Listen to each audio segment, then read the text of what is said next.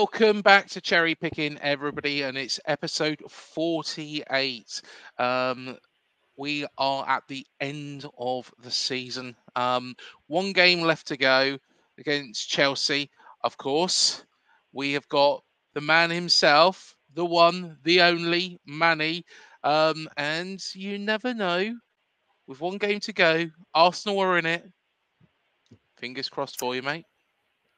Well, thank you very much indeed. And I think I speak for a lot of Arsenal fans, both Arteta inners and Arteta outers, when I say that we are really grateful to you for your goodwill. But I'll tell you what,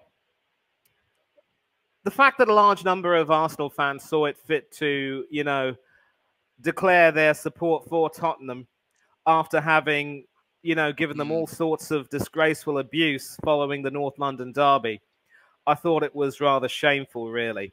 And at the risk of, undermining you, and I really don't want to, you know that the respect that I have for you is nothing but genuine. Yeah. The fact that the people at AFTV, including the likes of Turkish and Mr. Lyle, saw it fit to stage a watch-along, a passionate watch-along, I might add, for the Spurs City game, I thought it was poor form, really.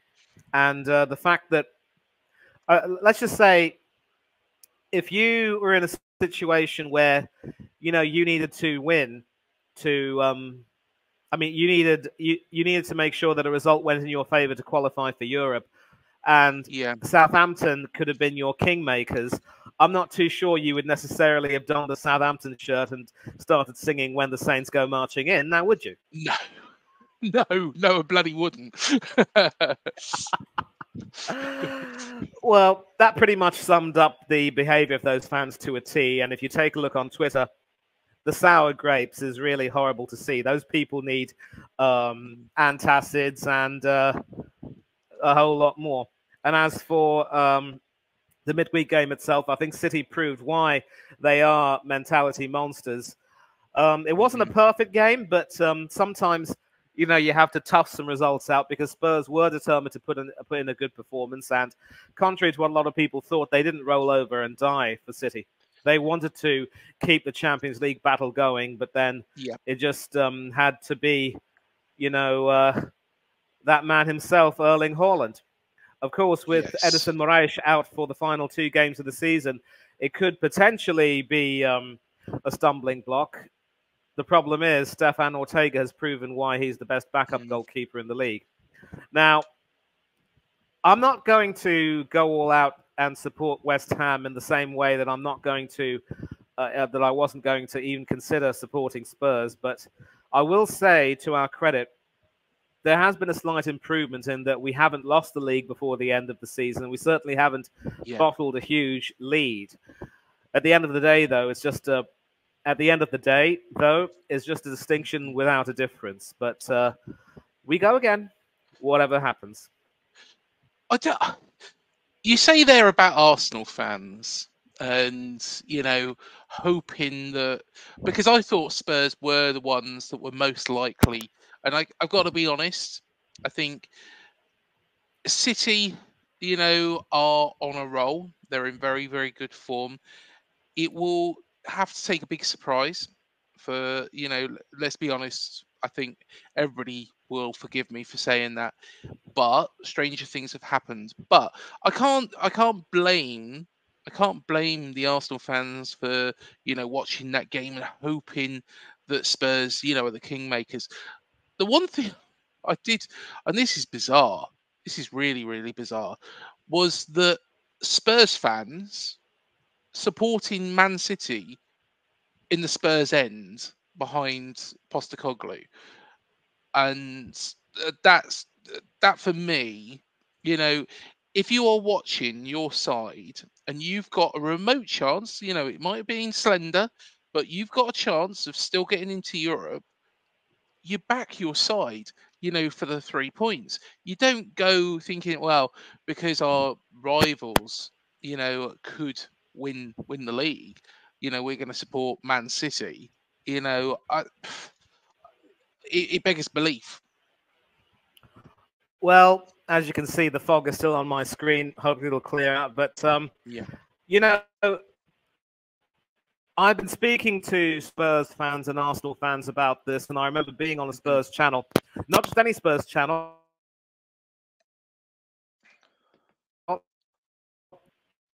Prior to that watch-along, he actually had a stream with another friend of his, an English bloke who lives in Canada, name of Brian, I think. And they were talking about how, yes, the dilemma is real, but when you consider the history of the huge rivalry between Tottenham and Arsenal, it's just a sad fact of life, Craig, that the bigger the city in which those teams are based, in all likelihood, the bigger and perhaps the more, you could say, deadly the rivalry.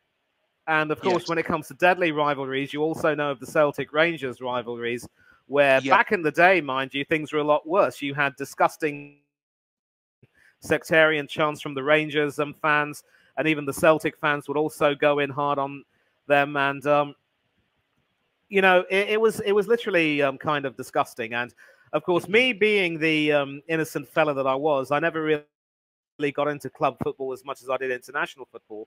So I never really understood those things when I was growing up, and it's only when I got older that I understood it. But when you understand that, if you speak to people who have been born and brought up in Islington, they've made it crystal clear. They make it crystal clear that under no circumstances could you even consider doing that. And I was even on a stream with several Arsenal fans. Shout out to Matt Odom, the Southern Gooner. We were talking about that. And Talksport deserved to be shamed here for taking this fella from clearly South Indian with his accent. I recognize the accent perfectly because, of course, I live here. And forcing him, I mean, asking him as sort of like a dare, really. He was wearing an Arsenal shirt already from well back in the day, before the JVC logo was put on. Yeah. You can imagine how old that was. Yeah. And he asked that fellow to put the new Tottenham shirt above that, and actually asked him if he would be willing to support Tottenham for a day.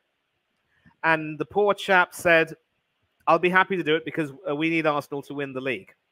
So he did that, and that fellow from Talksport asked him to even kiss the badge on the Spurs shirt. And it was an ugly stunt, and I really felt for the poor boy because, you know, obviously as an Indian, he'd know about some sporting rivalries, at least with regard to cricket. I mean, if you're a fan of India, you would never put on a Pakistan cricket top. Yeah. Or kiss that badge. And in the same way, when you decide to follow sports or any sporting team from outside your own country, it's your responsibility, in my opinion, to make sure that you really understand the history of that team and really understand the significance of the rivalry, and then you can do that. And I'm not saying that I'm perfect, mind you, because when I grew up, I remember liking both Spurs and Arsenal, seeing them play. And ironically, in the first season I started watching football, it was 1990-91, Arsenal won the league and Spurs won the FA Cup. And it was only as I got older that I really started to understand why you could never support both of these teams. There had to be one or the other.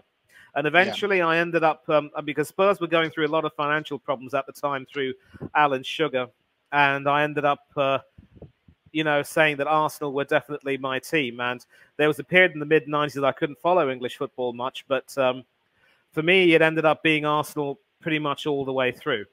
And I was really happy to watch them. My brother-in-law happens to be a Tottenham supporter, by the way, and we argue over more important things than football. But back to your question, it's that rivalry which dictates that Spurs could never really want themselves to win if it means seeing their rivals get one up. And Ange Postecoglou was talking on many occasions earlier in the season about how the team wasn't quite ready for the Champions League. And there's no sense in qualifying for the Champions League if you aren't quite ready to go over there and compete. And maybe he was making a thinly veiled dig at Aston Villa.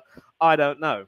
But he obviously joined Spurs after the whole toxicity involving Antonio Conte and how he ended up leaving before the end of the season and how Spurs finished with a bit of a whimper, not even qualifying for the Conference League. So now all Spurs have to do is get a draw against relegated Sheffield United, and they're in the Europa League. They've secured 5th position. So at least from there, they can build something for the future. And I think a lot of Spurs fans also realised, as wonderful a season as they have had, and knowing that it could have been better, they may not necessarily be ready for the Champions League. And Postecoglou really now has a responsibility to make sure he strengthens the team, especially in defence and midfield. He also has to make sure that he becomes a little bit more flexible, not to try and use the high line too often. They do have an impressive low block. I think Mickey van der Ven is outstanding. But, that way they can prepare. But had Spurs won, even if Spurs had won against City, there was no guarantee that they would have qualified for the Champions League in any case, because there, with Aston Villa's draw, that brilliant draw comeback against Liverpool, it meant that with their goal difference advantage, they could even afford to draw against Crystal Palace and secure 4th spot. And obviously, Crystal Palace have been playing really well under Oliver Glasner of late. Credit to them, but I'm sure that Emery, with a few players coming back to fitness, would have loved to have, revved his players up for that final day challenge. So I think fans decided to cut their losses and say, you know what? There's no guarantee that we'll get into this Champions League, and even if we do, there is no guarantee at all that we will go very far. There is no way that we can count on us doing Arsenal a favour if it means seeing them win the Premier League, because they continue to lord it over us and say, you know what, we're just they're going to say we're a bunch of losers, and they're not even going to have the courtesy to thank us for our favour. So why should we do anything for them? And that's also an indictment in many ways, Craig, of the attitude of Arsenal fans throughout this season, especially after playing a few games. And sometimes, I always say your attitude determines your altitude. And if as a supporter your attitude isn't spot on, then maybe you need to accept the fact that you won't really be worthy of the success that you want. And that's why, as fans, we all have to do better. Yep, completely understand where you're coming from on that front. But one thing that, has come up, especially today when we were recording this, is VAR. Now, I've done a little video about this, and given my opinions, also, and you'll see this very shortly, the Chelsea preview, when I spoke to Alex from Chelsea Fan TV, he mentions his dislike for VAR. Now, I was also listening to Talksport as well, and Jim White and Simon Jordan were having quite an interesting debate about it. Simon Jordan was saying it's not going anywhere. What Wolves are really complaining about is the standard of the refereeing, not VAR. And I do get that, the implementation, but the problem is that firstly, the figures that are being given is 82% of decisions were right before VAR was implemented. That's now gone up to 96%. Now, I do not believe that. I don't know what basis that is on. But do you think VAR needs to stay? And if it does stay, what do we need to do? Craig, you've pretty much heard me say on record that it's not the technology, it's the application of the technology.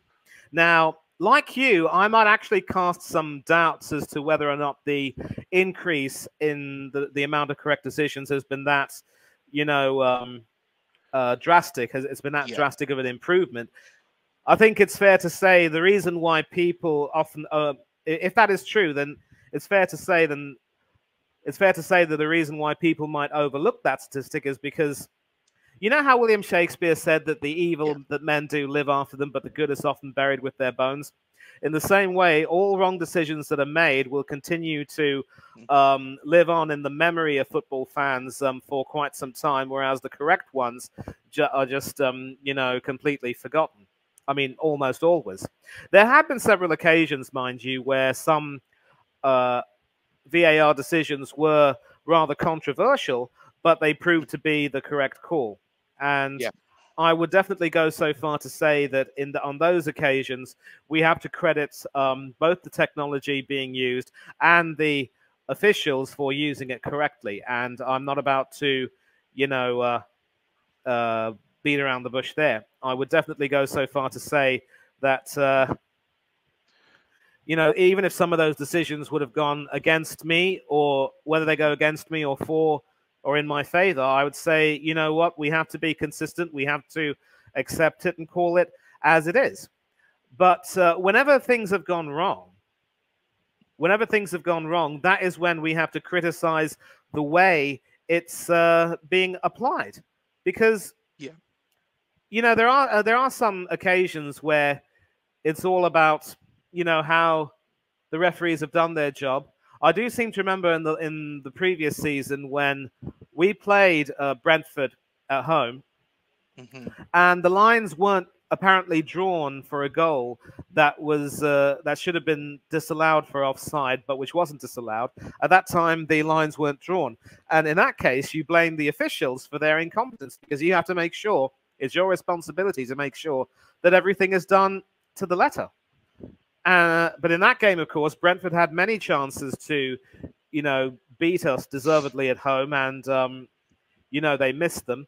So again, we're not really in any position to necessarily crib too much about refereeing decisions and so forth. And as Brian Clough famously said, or it might have been Cloughie, Lord rest his soul, you've got Hmm. to play so well that refereeing mistakes will not affect the result.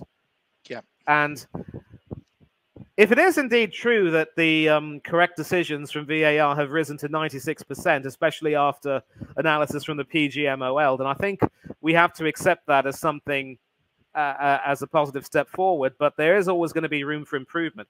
Why only 96%? There's always a difference between 96 and 100%. And so Mhm. we have to make sure, the referees have to make sure that they start doing their jobs well, and they have to make sure they get the offside guidelines correct, the handball guidelines correct, and so forth. And when you have that technology, you have to use it well, as they do brilliantly in the European leagues. Why is it only in our league that you get this sort of controversy? You get this level of incompetence, and and it leaves a bad taste in people's mouths. So I'm actually all for it staying, and I wouldn't be surprised if the Premier League decide to um, let it stay. I mean, many clubs, mind you, will end up voting for it to stay in the end, because Mm. do we really want to go back to a situation without VAR where poor decisions are being made and there's no way to actually arbitrate them and really confirm whether they're right or wrong? Oh, it's a diff. I see where you're coming from, Manny. See, the thing for me is that I think that the 96% I think is a load of rubbish. I can't see where they got that figure from. Richard Masters, again, I'm not a fan of the guy, if anybody's realised that by now. But the thing is I think, I'd like to see how that figure has been made up. But the other thing as well that we've got to look at is one of the, there's 9 things that Wolves have actually said, which is they're affecting the game at the moment, and why they want to have this vote. And they've been successful in doing it very diplomatically. It's not like Forest. They haven't gone onto Twitter and posted and said that the referees are looting the panel or anything like that. They've done everything diplomatically. So full credit to Wolves for that. But one of the things that they do mention is like the fluidity of the game, how the game shouldn't have all these stoppages. I completely agree with that. But fans are asking for decisions to be 100% right if this technology is used. Now, if they've got a time limit, the amount of correct decisions is going to go down. I don't think a percentage of 82% is that bad. In all honesty, you're always going to get, and I remember, I remember this is one thing that somebody told me years ago. Decisions even themselves out over the course of a season. Exactly. Now, it's sod's law sometimes that the decision right at the end of the season could be the one that could really throw things, be it a relegation battle or a promotion battle, something like that.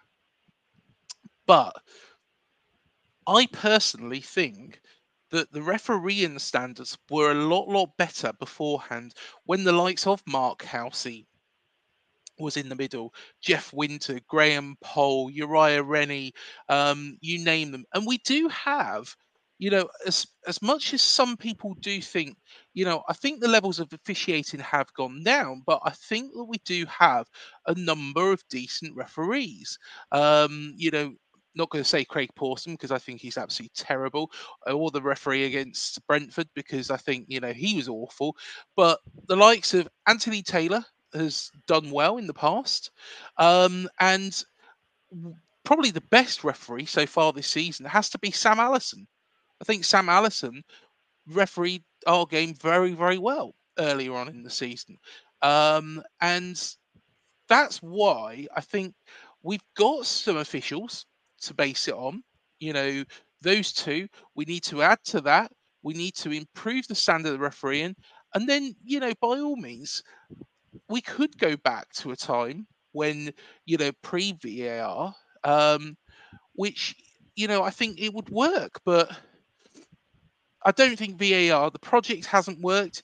The decisions are taking too long. I think, there's nobody knows what's happening inside the stadium. It's poor. It's poor. And I could moan and bang the drum about this all day long, but I think it would be better for football to go back to an era beforehand where we had these great referees. They were all names. Nowadays, I've named two, but I couldn't tell you the rest. And of course, Craig Pawson, I only remember his name because he's absolutely terrible. Well, I mean, I'm not too sure he'd be happy to hear that said about him by his namesake. We did have a referee commenting on a couple of videos. I wonder if it was him. I wonder if he's got a voodoo doll of being sticking pins in it. Oh, mate. There are a lot of other people in this world who might have a voodoo doll, but I'm sure a referee would not be one of them. Believe you me. I mean, we got to give them some credit, mate. They've got some more integrity than that. Yeah, no, very true. It's funny that you mentioned Anthony Taylor. I can tell you right now that there are several other fans around the country who don't necessarily share your opinions on him. In fact, I remember in the 2020 FA Cup final, Chelsea fans were absolutely seething at some of the decisions he made. Apparently, it involved Emi Martinez. Catching the ball when his feet were outside the penalty area. And for some reason, I don't think technology was on hand at the time, but video replays will show that when he caught the ball, Martinez, the ball and his hands were perfectly inside the penalty area. So it was never going to be penalized, and I don't think he was going to be sent off at all. I will admit, though, that I had my heart in my mouth because we had Matt Macy on the bench that day with Bernd Leno injured. And if Macy had to come on with Arsenal 2-1 up and some time left, it would have been pretty tense, believe you me. So every single referee, Craig, is going to have his, he'll have his critics and he'll have his well-wishers. And Anthony Taylor is no different from Craig Pawson. And again, I always say that the purpose of technology like VAR is to help referees do their job a little bit better. And it's interesting that you talk about the fluidity of the game. Yeah. What the referees and the linesmen are doing, especially with regard to goals that are chalked off for offside, is that they allow the play to continue until a shot is fired at goal. And it could either be scored or it could be saved by the keeper or blocked by a defender. And then the linesman raises his flag saying, sorry, son, you're offside. And then they go and check everything with the VAR. And if it is deemed to be onside, then the goal is awarded. So does it take away a little bit of the joy from, celebrating the moment you've scored? In a way, it does. Yeah. But one thing which also happens is that a large number of players are now becoming a lot more self-aware. Even if they might have strayed marginally offside, many of them refrain from celebrating because they fear as though they might have gone off. And if it means having to delay the celebrations a little bit, then so be it. But the most important thing is that, the correct decision has been taken. And there certainly was an issue with the Spurs and City game last night when Kevin De Bruyne was adjudged to have been marginally onside when he passed that ball to Erling Haaland to score the opening goal. Mm. And that was perfectly dealt with. And in the semi-finals of the Champions League, the second leg between Madrid and Bayern Munich at the Bernabeu, Matthias de Ligt thought that he had, against the run of play, scored an equaliser at the death to take it to extra time. But what happened was the linesman raised his flag and the referee blew his whistle prior to de Ligt scoring. And that was an example of poor work from the officials, because you are supposed to let the play continue after the shot is fired. Until after the shot is fired, and not raise your flag before the shot's taken. And replay showed that although Antonio Rudiger's arm was over the line, hands don't count when it comes to playing defenders onside or catching them offside in the trap. And de Ligt and another Bayern Munich player were judged to be marginally offside. So it was the correct decision, but just incorrect. It was just poor work from the officials. So as long as you have a situation where the correct decisions are made, and that is, of course, confirmed by an arbitration panel, then there really should be no cause for complaints. And it is frustrating at times to see the flow of the play being disrupted in that regard, and I share that frustration, believe you me. But just as there's a difference between 96 and 100%, there's an even bigger difference between 82% and 96%. And I take your point, Craig, that you have plenty of doubts over whether that figure is accurate, and several people have disputed that, including Ian Darke, who had a bit of a obviously, occasional Sky Sports commentator Ian Darke, who had a bit of a discussion with his colleague at ESPN, the former player Jan Aga Fjortoft, who is perfectly in favor of VAR being retained. And I would say that if they decide to get rid of VAR for whatever the reason may be, then we have to accept it. But if the referee, it now means that referees are now going to have to be more responsible for the decisions that they make. And if it has to be that way, then so be it. No, fair enough. Fair enough. Of course, we have this final game of the season against Chelsea. To be honest, it's a bigger game for Chelsea than it is ourselves, because Chelsea want to retain their space in the Europa Conference League. They could finish fifth, but it would take Sheffield United beating Spurs. How likely is that? But they could fall to seventh, because, of course, Eddie Howe's side could overtake them if we do them the ultimate favour. It's quite a difficult. It's difficult to see how this is going to go, but I think I could imagine that Chelsea are probably going to play full strength. Full strength. They've got to go for it, because I think Newcastle, will be all guns blazing, hoping to overthrow them, won't they? And they'll be disappointed, because Newcastle shouldn't really be in this position. They, to be fair, they should have got something, a bit more against Manchester United.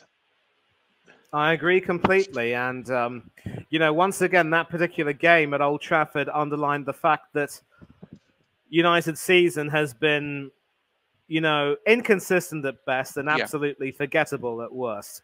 And I would certainly go so far to say that whether it's been the injuries or the Tonali suspension or what have you, luck has not been on their side. So obviously, I'm just going to take a look at the table right now, and I'm grateful to have BBC Sport at my fingertips. And yes, as things stand, Newcastle United are very fortunate to have an amazing goal difference compared to Chelsea right now. So Chelsea, having said that, though, Chelsea are in an enviable position of knowing that if they draw against Bournemouth, they will secure sixth spot and Europa League football. They're certainly not going to get into the Champions League. And so if Chelsea were to try to go all out to beat Bournemouth, it would be to try and leapfrog Spurs into fifth. But I really can't see that happening, given that Spurs are playing an already relegated and frankly out of sorts Sheffield United, really. And everything's sort of set up really nicely if you take a look at the table. And of course, United have they have a poor goal difference compared to Newcastle and Chelsea. And even when they play their last game, I really can't see them pulling off a big enough win to necessarily get into the Europa, even in the Conference League. And they will be, of course, coming up against Manchester City in the FA Cup final. Yes. Can anyone really pretend that this particular team will be able to upset Pep's boys on the day? It's a repeat of last year's final. It's a repeat of last year's final. We all know the score. So I'm sure when you had your did your preview with Alex from Chelsea Fan TV, you might have been told about the Chelsea-Brighton game and how Chelsea looked to be in control, but still ended up having a pretty poor ending to the game and had to sort of, almost fight tooth and nail to secure their win. And I'm just taking a look, obviously, right now, and obviously Cole Palmer continuing his magnificent season. He's going to be definitely a key player, and there's no doubt that he would be, a candidate for player of the season. I don't think he's not going to get the golden boot with Erling Haaland well in front of him, but he's certainly proved to be an influential purchase, and so we have to give him all the credit that he can get. We also have to give Pochettino all the credit that he can get, even if you might like to give him some, even if you might like to criticize him by saying, he's had an easy run in. You've still got to win the games you have to win. And, there is only so much you can do on the day. You've got to play the team that's in front of you. And, in fact, it was Reece James who was sent off, and Brighton actually scored that consolation goal. And you feel for Reece James because having come back into the side after injury, he was, until his injury, one of the shoo-ins for a spot in the England squad as cover for Kyle Walker and Kieran Trippier in that right-back position. But with him and Trent Alexander-Arnold having been injured for a long time, it's been the likes of Ezri Konsa and Joe Gomez who've stepped up, and Ben White would have been considered, but he obviously made it clear that he didn't like Southgate or his coaching staff, so he decided, I don't want to be considered for the England squad. And as far as I'm concerned, it's his loss, really. Yeah, I can't understand that, to be honest. I really can't understand why anybody would not want to play for their national team. Mate, I'm glad you agree, because a large number of Arsenal fans have made it clear that they stand with Ben White, but I'm not one of them. And I'm not saying this to sort of go against the grain, but that's just me. So Chelsea will look to obviously field a full-strength team, and some of their players have certainly stepped up in the closing stages of the season. And so I think obviously Cole Palmer is going to be one to look out for, but Gallagher, the captain, is certainly one who who's been able to change things a great deal. And he has, of course, been captain this season with Reece James out. And during this run-in, it's amazing to see how they've improved their consistency, they've improved their cohesion, and they're starting to get a little bit better. And you would think that if Pochettino is given one more season, he will be able to encourage them to cook. And Raheem Sterling has also done his bit after joining Palmer from Manchester City. Sadly, he's not going to, earn selection for the England squad, because I think Southgate has made it clear that he has no role in the team. And but he has certainly played his part. And the goalkeeper, Petrovic, who came in after an injury to Robert Sanchez, has also done really well. Special mention to the likes of Noni Madueke. And I want to talk about Jackson and Caicedo. you sort of segued into that, really. But Yeah. I'd like you to tell me what Alex said about these two boys. Yeah, and it was interesting. It was interesting. You have to watch the preview, guys, to get the full context. But Jackson and Casado, to be perfectly honest, Jackson, a lot of people have been saying that we had a lucky escape with him. But Alex was very much like, although he's not Chelsea ready at the moment, he's done decent. He's got quite a lot of goals. Um, whilst Casado has been very, very good. And again, the problem is with Casado is that he's an £100 million player. He's £105 million player. What Yes. do you want and expect for that? The thing is that I look at Declan Rice and can say, right, okay, Arsenal got their money's worth. Whereas I don't see the same with Casado, but obviously some Chelsea fans do, and it's interesting. Yeah.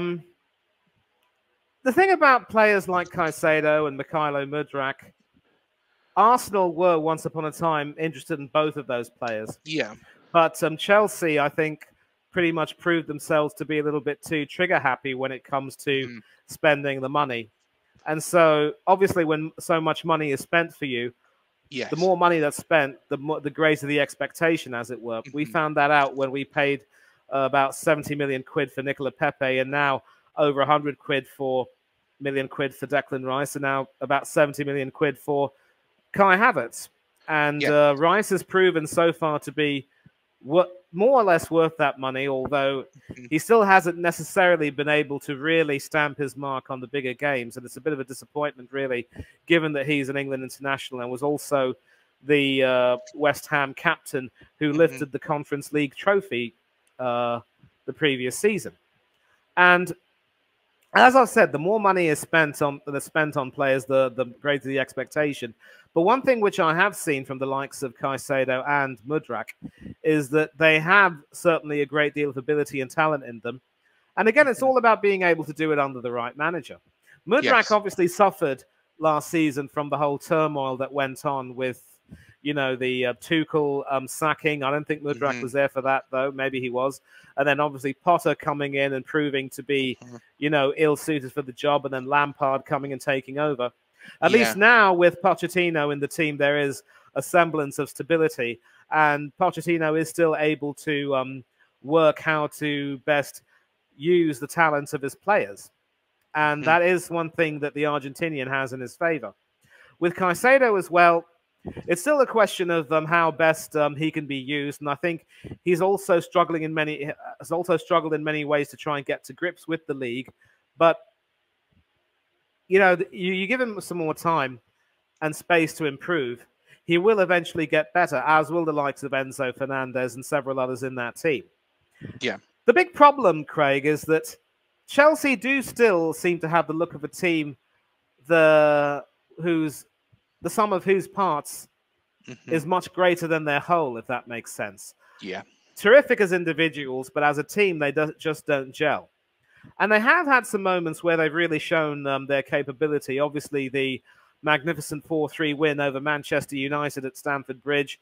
And, of course, when they went back to Pochettino's former employers and secured that 4-1 win against nine-man Tottenham, who literally continued to play very bravely despite the numerical disadvantage after seeing Udogie and Romero getting sent off. There have been some moments where Chelsea have shown that they're not too bad a team.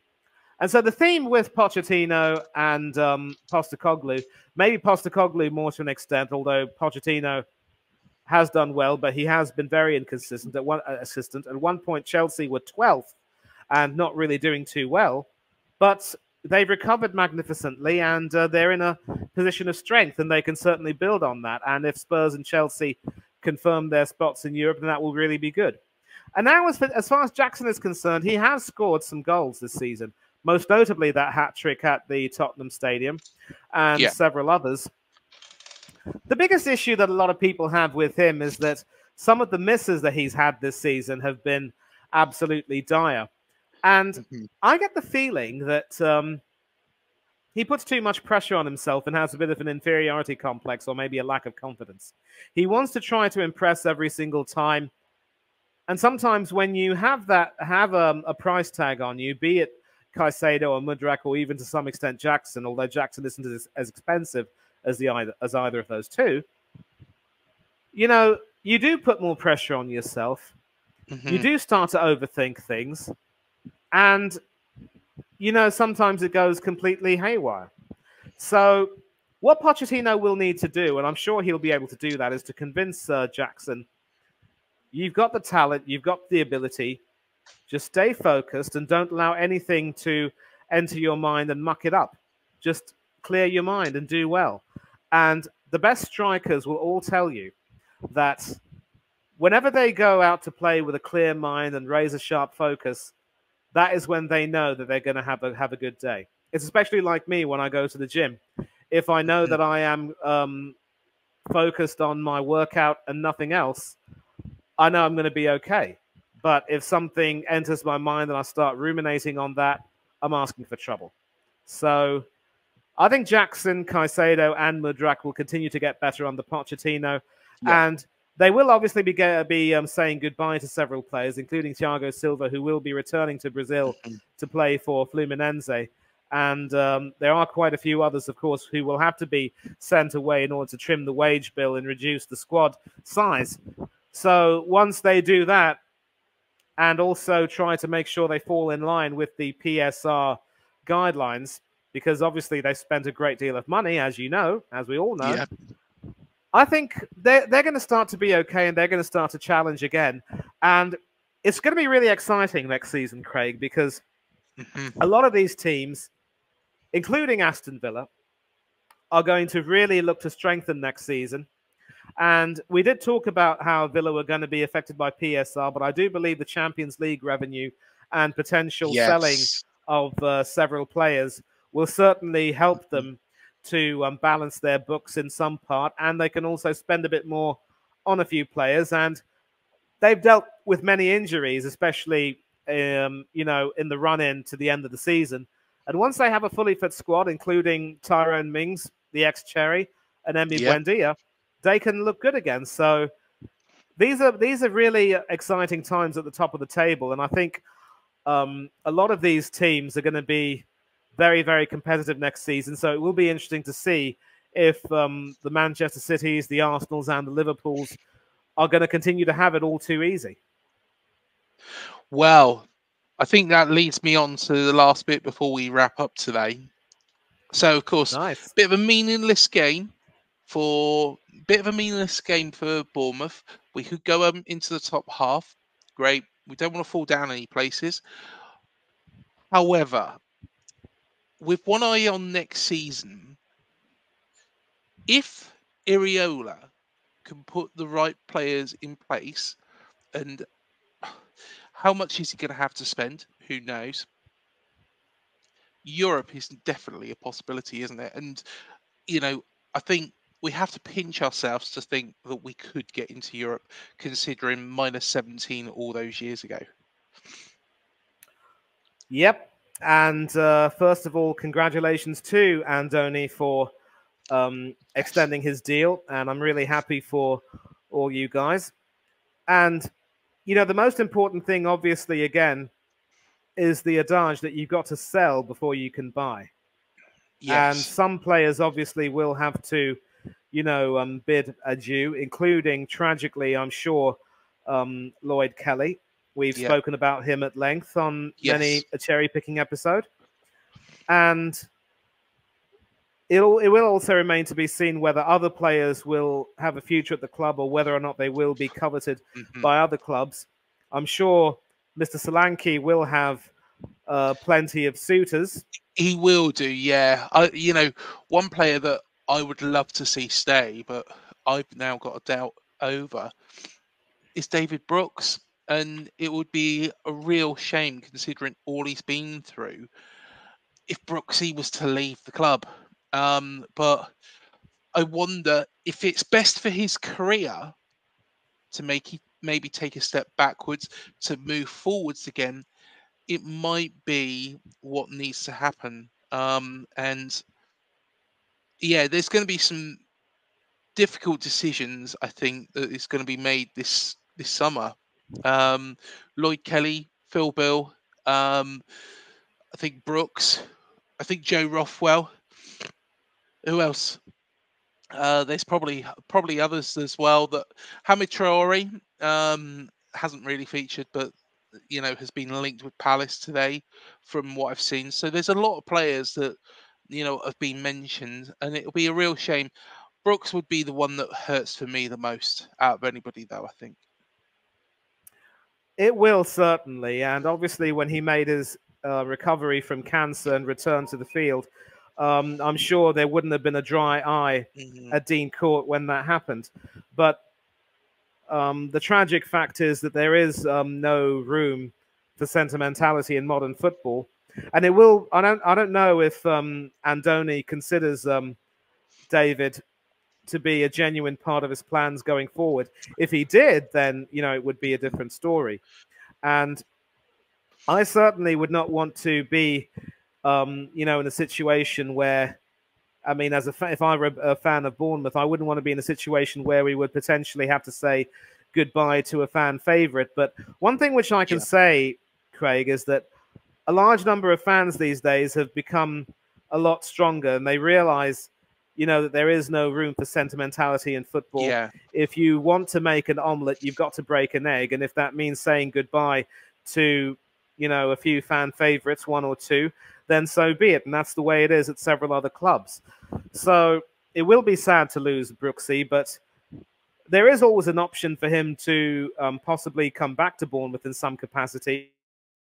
Or maybe, if things do go well, we'll see where his career takes him. He is still a Welsh international, mind you, so it's not as if he's not going to have any. So it's not like he's not going to have any good suitors coming in for him. He will get some good offers. Don't get me wrong.